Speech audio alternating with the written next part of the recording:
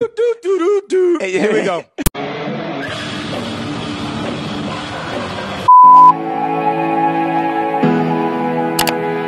What is up, guys? Candace B here. Thank you so much for coming to my channel. Welcome back to my subscribers and welcome to my new ones. How are you guys doing? I hope you are doing well.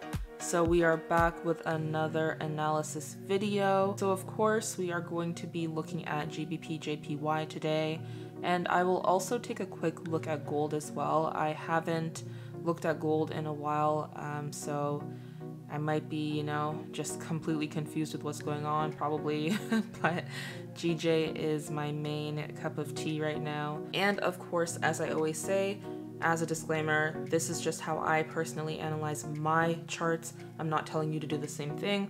This is not advice. I'm just literally talking out my thoughts, and I'm not a mentor. People still ask. I don't know why, but I am not a mentor. I'm also not giving you a signal or whatever the case may be, so just take this analysis with a grain of salt. And I always encourage you guys to do your own research, your own analysis, etc.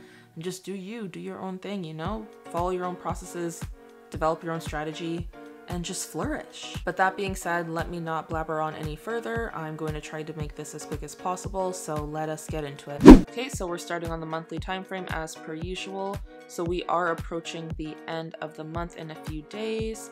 We have a few days left in September, and as you can see, GJ is pretty bearish. We see that lower high, lower low structure, and it has not been broken at all. It's following it pretty well. So this huge bearish candlestick really shows, how the bears have really been in power this month overall. And yeah, it's just been pushing further and further down each week. And of course, we never know what the market is going to do. Price could reverse completely. Something can happen in the world and just completely change structure. But if we're just looking right now at the structure of price action, it's pretty fair to say that there is a high chance that GJ will close bearish in some sort of way. And yeah, we'll see in a few days. So let's go to the weekly time frame and see if anything looks clearer. Just gonna zoom out here. Alright, so as you can see, with confluence with the monthly, the recent weekly candle also closed bearish and is following that lower high, lower low structure overall. If we do zoom in just to kind of look at recent price action, there is technically kind of higher lows, higher highs being formed recently, and I don't see that there has been a breakdown here to kind of follow that overall lower high, lower low structure. I hope I'm not confusing anybody, but for me, how I was taught and how I kind of look at things, I like to look at more recent price action. So even though, you zoom out and you see lower highs, lower lows, right now I see higher lows, higher highs. So I keep that in mind always. But if I'm looking at this most recent weekly candle that closed last week, we see that price opened, it pushed up a little, it pushed down pretty hard, but then the bulls came into the market and drove price right back up. Even though it did close bearish, that is a pretty big lower wick. So that's something to keep in mind that, this week coming, bulls might be preparing to really take the market by storm. I wouldn't be surprised if, price gapped up at the start of the week, but we never know when that happens. Depends on, news and whatnot that happens over the weekend, and it depends on orders that are being filled or that are waiting to be filled. There is still that higher low, higher high structure on more recent days or weeks, I should say. So yeah, curious to see what will happen. Let's go down to the daily. Okay, so with the daily, we see lower highs, lower lows, so this kind of looks a bit more clean to me if I'm looking, even though these candlesticks look kind of weird, these dojis, but it looks a bit better to me overall. So with me, what I'll be looking for is to see if price is going to, make a lower low this week. I want to see if this was the lower high that was created, and go from there. So really, I'll definitely be just waiting, won't be trading on Monday, because, price has to set up, the market has to set up and show us its hand So what I'd be looking for is for the Monday candle to close bearish and to not, close above this area here. I want to see it close hopefully in this vicinity, just to kind of confirm that we will be pushing down. And I'm also not going to be trading on Monday because it's my birthday. Hey! Yeah, that kind of works out because I don't want to look at the charts on Monday anyways. I want to wait and see what happens. So yeah, if I can, see some sort of confluence, if price is going to, be pushing down, definitely want to see some sort of bearish candle form and then, start to work its way down. For me, if I'm looking for buys, I would have to see absolutely, price close above. So I would want to see that Monday candle close above this area here. If not, if it's closing below, then to me, that's still indication that we are heading down. And I would just simply be looking left to see where exactly price might be wanting to push to.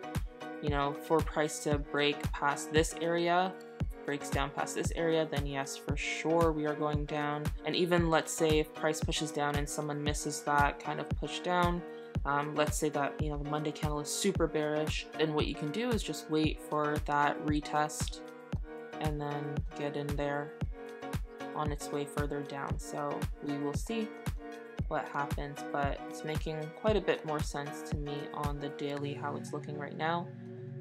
We'll go down to the 4 hour, see what it looks like. Yeah, so the 4 hour starts to look very choppy to me, quite confusing. I feel like it's starting to move sideways. Let me see. Yeah, I can easily draw a box around this price action. So to me, price is just bouncing. You can see it bounced at the bottom, came to the top, bounced at the bottom, came to the top, bounced at the bottom, came to the top. It's just bouncing. So I really want to see what happens. I don't want to be trading this at all. I don't want to be in any trades unless price is above here or below here. And that's just the best way for me to keep it simple. Just with my personality, my temperament, how I trade, my discipline, I just want to wait. I don't want to force it, or I don't want to force anything. So yeah, that's pretty much what 4 hours looking at. Pretty straightforward. It's just moving sideways right now. Let's see the 1 hour. Yep, same thing as the 4 hour, just with more candlesticks. You see that bounce up, bounce down, boom, boom, boom. Some risky traders might say, okay, well, last time price came up here, it didn't push all the way back down here, so the fact that it only kind of pulled back to this area, maybe it's going to push up and let me enter buys. I'm going to wait. I'm just going to wait. Because price can very well do something like what it did here on the 25th, where it looks like it broke out and then it just came back in. So that definitely was a fake out. And anyone who didn't wait for confirmation that price was gonna, push up from this area, they got stopped out. So it's just, sometimes it's just unnecessary. Like, of course you could have taken that trade. That's, valid. Especially if you have a tight stop loss, you manage your risk. But if you had a bit more patience, then you would see that price push down and you would be happy that you didn't take the trade. So yeah, let's go to the 30-minute. Yeah, nothing's like the lower time frames. It's just going to look the same. It's just going to look like it's moving sideways, and it's just going to look like there's more candlesticks. So as the time frames get lower, it just gets more confusing, to be honest. Definitely would want to be focusing on the higher time frames for that confirmation of where price really wants to go. And for those of you who kind of get antsy, you think that price is going to move without you, don't worry. There's always moves to be made in the markets with any instrument that you trade in this market. Don't worry. Don't feel like you're missing out on anything, because you're not, and I'm reminding that to myself as well. Just be patient and wait. It's just all you have to do, all you can do really when price is moving like this. And also just keep in mind that it's NFP week, Friday, first Friday of every month since October starting. First Friday of every month is NFP, so just be careful, because even though that's technically US news, you know, of course GJ gets affected, other pairs get affected by that news. So, you know, the market can be moving very, very weirdly just because it's setting up for Friday. So be mindful of that and don't rush. You might not see opportunities this week, so be prepared to not see the perfect opportunities and be prepared to just sit on your hands. And again, I'm reminding myself of that. But yeah, that's pretty much GJ, real quick and easy. Let's take a look at gold. I'm kind of nervous, but let's take a look. Alrighty, so we are on the beautiful chart of gold. Yeah, look at that rally, pretty. So I have not looked at gold in a while, and keep in mind I will not be trading gold this coming week. So just as a disclaimer, I'm just looking at it just for the sake of it, just to practice and share my thoughts. So yeah, don't listen to me when it comes to gold.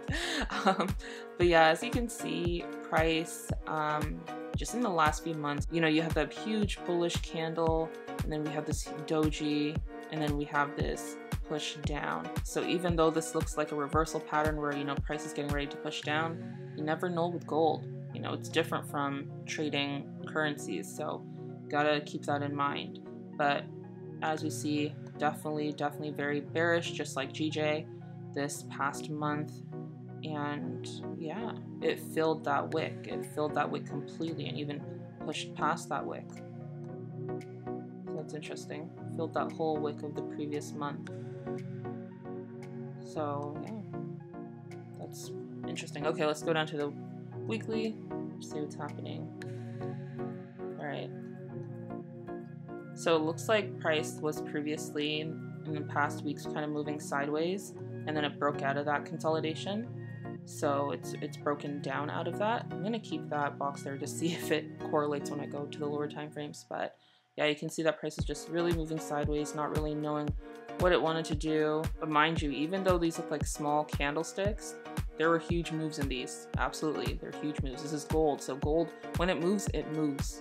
So even though these look very small, I'm very certain that there were huge moves, quite a few of them actually, within these kind of quote-unquote smaller candlesticks. And then of course this past week was just straight bearish. Anyone who took sells on gold this past week, oh man, you were laughing to the bank. Kudos to you. Let's go to the daily.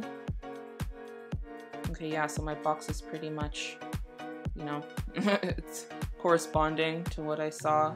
We do see that break.